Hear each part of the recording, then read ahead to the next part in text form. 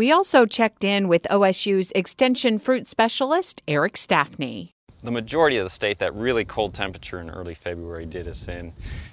Here at Perkins, we hit 13.5 degrees below zero Fahrenheit.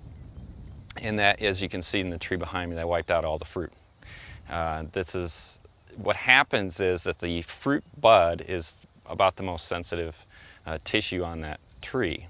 And so the timing of that freeze kind of coincided with the rapid development of that fruit bud. So it initiates in the previous year, but then it starts differentiating, meaning it starts developing over time, over the winter. So once we get into February, it's very close to being fully developed. And so when we hit that really cold temperature, it's very sensitive, wipes out the whole fruiting bud. Because it's so hot and dry, because we're moving into this drought period, we've kind of been in a drought for a while. Very stressful situation on the tree. But when you factor in if the tree had fruit on it, that kind of really exacerbates that and makes it much more stressful on that tree, okay?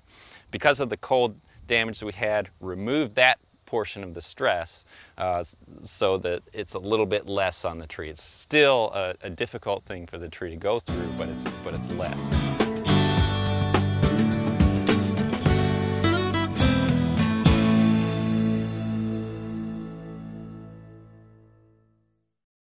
We also checked in with OSU's Extension fruit specialist, Eric Stafne.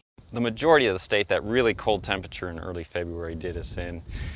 Here at Perkins, we hit 13.5 degrees below zero Fahrenheit. And that, as you can see in the tree behind me, that wiped out all the fruit. What happens is that the fruit bud is about the most sensitive tissue on that tree.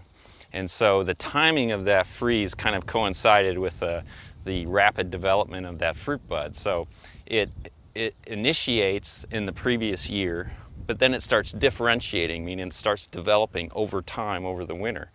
So once we get into February, it's very close to being fully developed. And so when we hit that really cold temperature, it's very sensitive, wipes out the whole fruiting bud. Because it's so hot and dry, because we're moving into this drought period, we've kind of been in a drought for a while.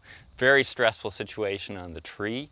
But when you factor in if the tree had fruit on it, that kind of really exacerbates that and makes it much more stressful on that tree, okay? Because of the cold damage that we had, remove that portion of the stress so that it's a little bit less on the tree. It's still a difficult thing for the tree to go through, but it's less.